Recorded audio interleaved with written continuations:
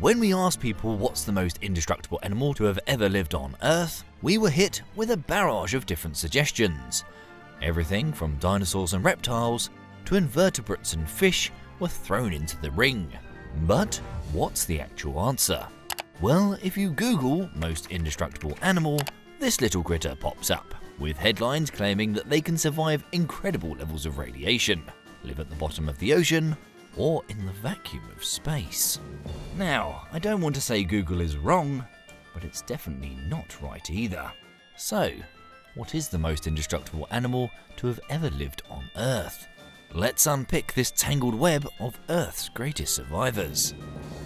I'm Stu, this is Debunked, and we're here to sort the truths from the myths and the facts from the misconceptions. With so many pretenders for the crown of most indestructible animal, let's start with some of the oldest candidates. I'm talking seriously old, prehistoric in fact.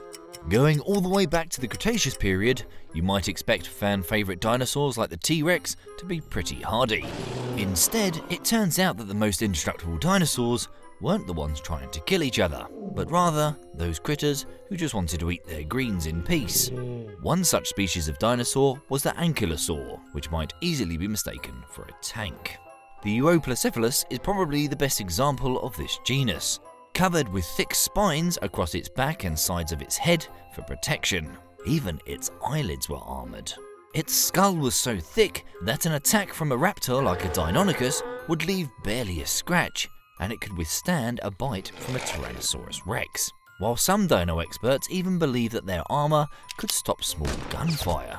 And fossils show that if one of these badasses swung, well, their ass, then its club-like tail could break the legs of a T-Rex. Now, obviously, ankylosaurs aren't invincible, otherwise they'd still be roaming around today. In fact, even back when they were around, they occasionally ran into difficulty. You see, they had one fundamental weakness. If something managed to flip it over onto its back, its soft armour-free belly would be exposed, and that often meant game over for an ankylosaur. But according to paleontologist Kenneth Carpenter, this wouldn't have been easy for a predator to achieve. It would be difficult even without the armour to get a purchase on it because its body is relatively flat. Combine this with their incredible defences, and most predators just left them alone in favour of easier prey. Can't say I blame them, eating a tank wouldn't be easy. But I'm afraid it doesn't matter if the Euoplocephalus was the most indestructible dinosaur, because around 66 million years ago, it's fair to say there was a little incident. And by little incident, I'm of course referring to that time a huge meteorite slammed into Earth, causing the mass extinction of the dinosaurs and 75% of all other species. That still leaves an awful lot of survivors though, so surely some of them must have a claim to the title of most indestructible animal. How about the humble crocodile? Other than size, this modern-day living fossil hasn't really evolved in around 200 million years, fitting the definition of if it ain't broke, don't fix it. So, how did it survive a near apocalypse? Well, to start with, the KT extinction, as it's known, wasn't an overnight event. It took place over a few hundred to a few thousand years. So, while crocs have an impressive armoured skin similar to the late ankylosaurs, it wasn't defence mechanisms like this that were key to its survival. The species that survived were those that were best adapted to the aftermath, and not necessarily the initial event. Blast a crocodile with an asteroid and you'll end up with a dead crocodile. What worked in their favour, however, was their habitat. While this extinction event wiped out land-dwelling dinosaurs, pterosaurs, and the majority of marine reptiles, crocs got off relatively lightly. Living between land and freshwater lakes or saltwater estuaries allowed them to avoid the worst hit environments on land and in saltwater oceans. Crocs are also cold-blooded, allowing them to slow their metabolism and survive when food was in short supply, which it most definitely was in the post-apocalyptic world following the KT extinction. Plus, most paleontologists now consider dinosaurs to be at the warm-blooded end of the spectrum, and when food became scarce, so did they. While we're right to be impressed with how crocodiles survived when lots of other creatures died out, they weren't exactly the only species to make it through those dark times. There were plenty of other species that had the ability to endure those trying conditions. I mean, we wouldn't be here today without the survival of our early primate relatives. In fact, a whole host of animals you know today have barely evolved since they lived alongside the dinosaurs. There's the duck-billed platypus, sharks, and green sea turtles. But one little critter has been around long before all of these aquatic greats. Crawling along the present-day sea floor, you'll find the horseshoe crab.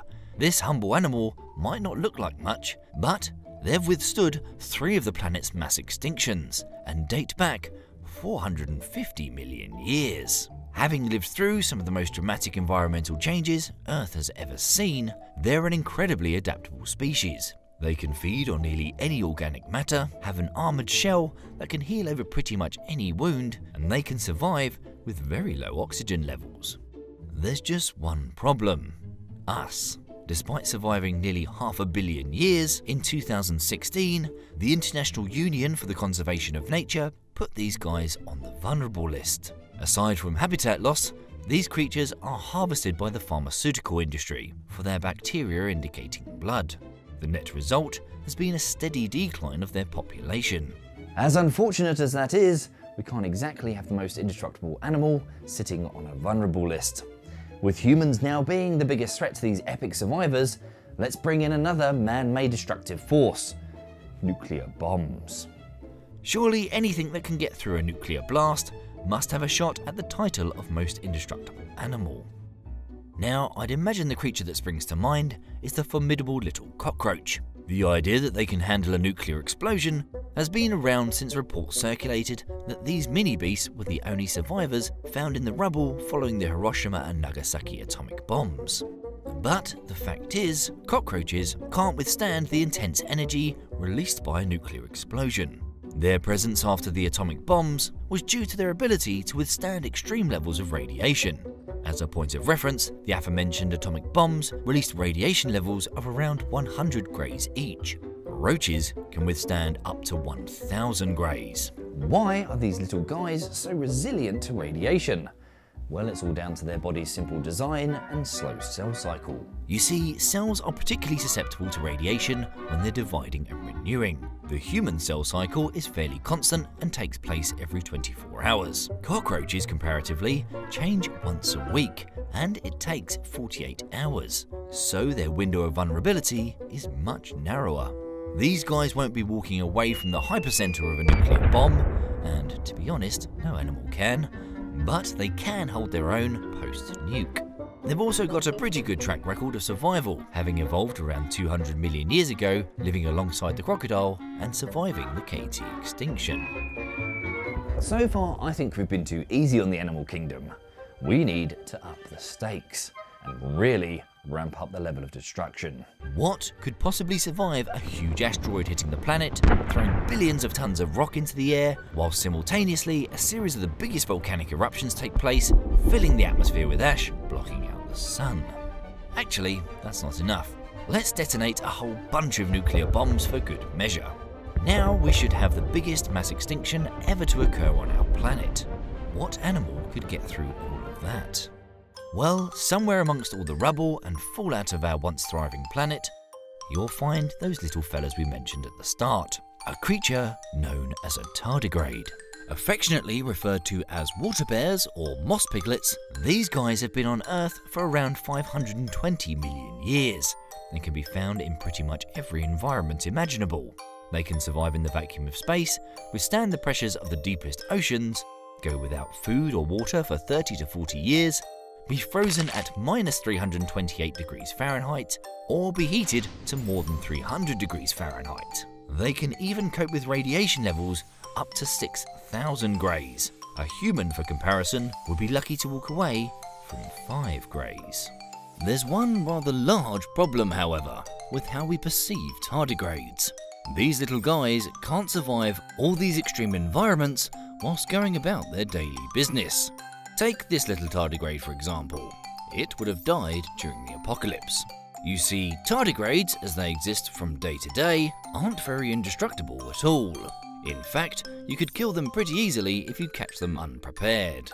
To become indestructible, these microanimals put themselves into a protective state of cryptobiosis, where they tuck their little legs in and excrete 97% of the moisture from their body. Like this, they become what's known as a ton. They produce a form of antifreeze called glycerol and convert jelly-like proteins into glassy cocoons that protect all parts of the tardigrade that are sensitive to dehydration.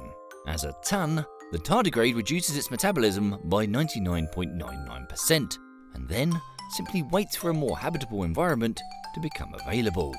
However, here comes the biggest misconception about these cuddly little pig-faced creatures.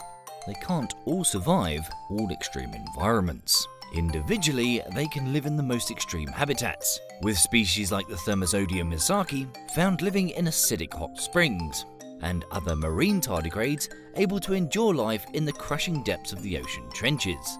However, there's no evidence that these marine tardigrades have the ability to transform into a ton. Indeed, these tardigrades will actually die in fresh water, whilst other terrestrial or freshwater species die in high concentrated saltwater. And in fact, the species I mentioned in the acidic hot springs is now thought to be extinct after an earthquake. It's also noted that during experiments, only some tardigrades survived being boiled, frozen, and subjected to radiation.